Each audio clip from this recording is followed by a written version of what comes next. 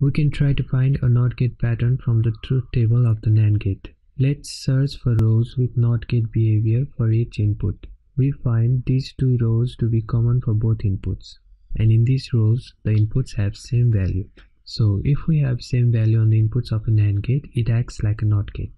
It is not always possible to see patterns in the truth table, so we can use Boolean algebra to try to find a solution that can be implemented with a NAND gate. And here we get the same result. Now we can start coding out NOT chip. This NOT chip has a single input and a single output. For the parts, we only need a single NAND chip. This NAND chip has two inputs and one output. We connect the input of the NOT chip to both inputs of the NAND chip and we connect the two outputs. Let's load the chip and test script and run the test. And it works. There is another way to make the NOT gate and can be found using both pattern search and Boolean algebra. Try to see if you can find it.